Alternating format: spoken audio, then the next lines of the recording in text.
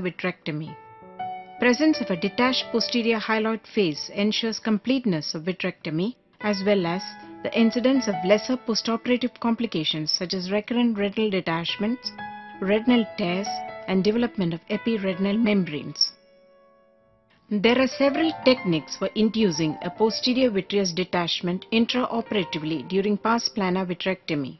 In this video presentation, we demonstrate the technique of inducing posterior vitreous detachment, various intraoperative situations such as the presence of vitreoschisis, epiretinal membrane, premacular bursa, and also the management of complications such as development of retinal tears and retinal hemorrhage during the procedure in patients with abnormal vitreoretinal adhesion.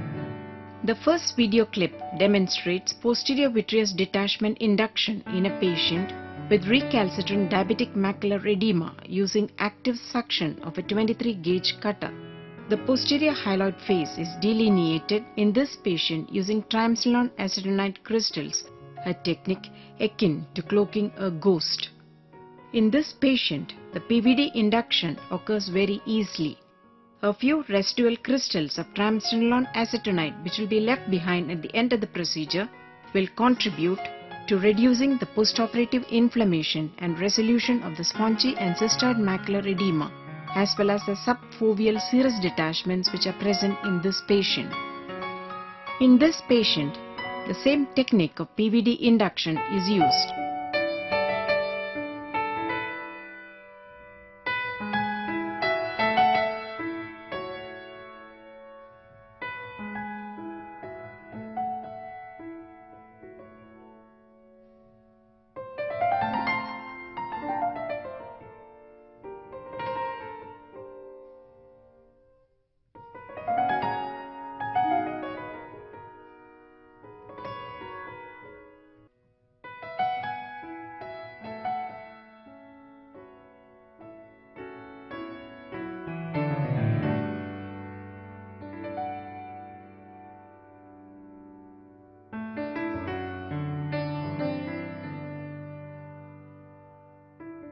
However, the posterior vitreous detachment is incomplete and a persistent attachment of the vitreous to the optic disc is seen.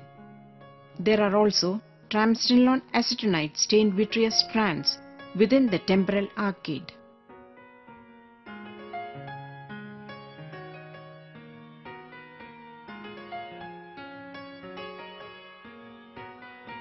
The adherent vitreous strands in the macular area is peeled along with the internal limiting membrane. However, the thin strands of vitreous attached to the disc margin are left behind at the end of the procedure. This patient is a 32-year-old male who was referred for surgical management of a dense epiretinal membrane. The epiretinal membrane in this patient turned out to be a densely thickened and loosely adherent posterior hyaloid which separates easily during PVD induction and is excised, leaving a smooth and normal macular contour. Our next patient has a pre-existing posterior vitreous detachment with an epiretinal membrane over the macula. Preservative-free triamcinolone acetonide is injected to identify any residual posterior hyaloid attachment to the retinal surface. There are thin layers of retinoschissis over the posterior pole which could be peeled easily. The internal limiting membrane also gets peeled off in this maneuver.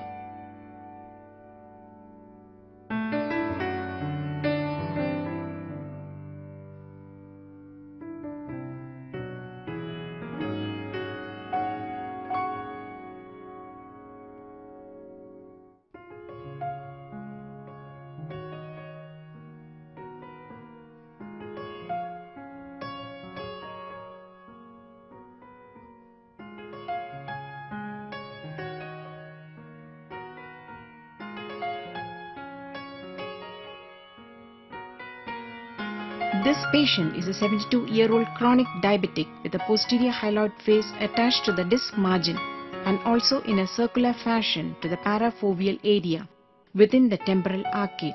The posterior hyaloid face has separated over the macula within this area of attachment, forming a premacular bursa. the posterior hyaloid membrane over the macular area is taut and could not be torn with the active suction of the 23-gauge cutter.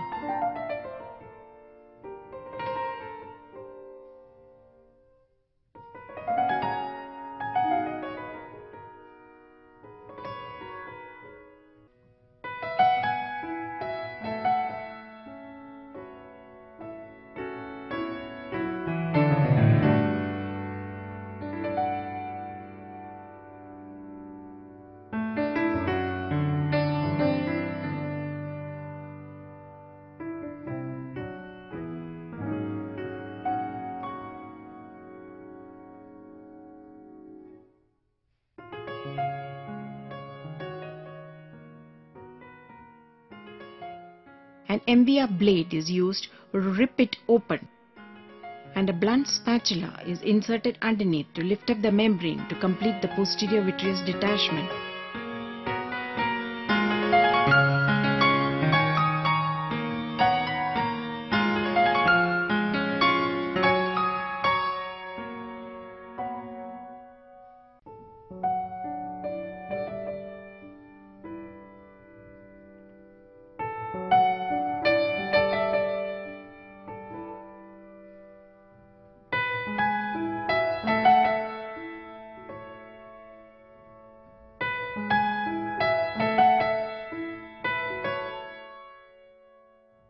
Inferiorly, the PVD induction results in the development of retinal hemorrhage and 2 areas of retinal tears, as well as a localized retinal detachment.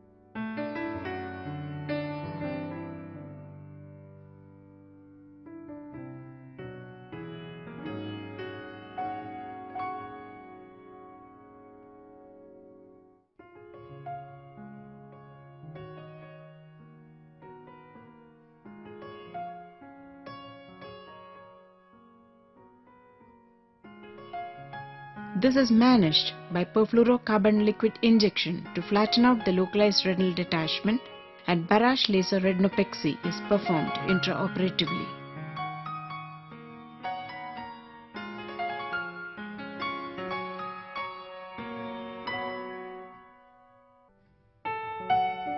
The last clip in this series of cases demonstrates the use of autologous gluconated blood clumps for PVD induction. As with triamcinolone acetonide, autologous gluconated blood clumps will also coat the posterior hyaloid face, making delineation of the PHF easier.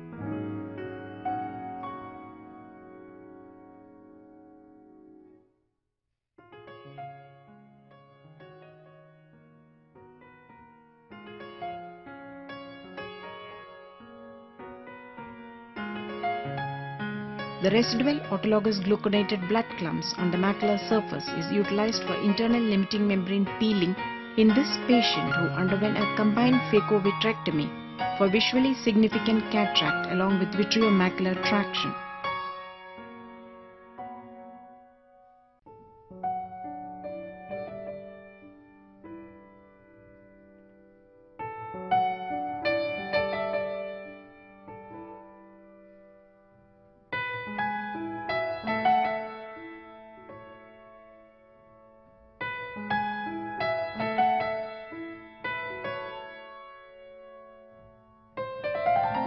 Thus, PVD induction must be performed carefully, bearing in mind the various areas of normal and abnormal vitreoretinal adhesions. Adequate posterior vitreous detachment augurs an efficient and complete vitrectomy.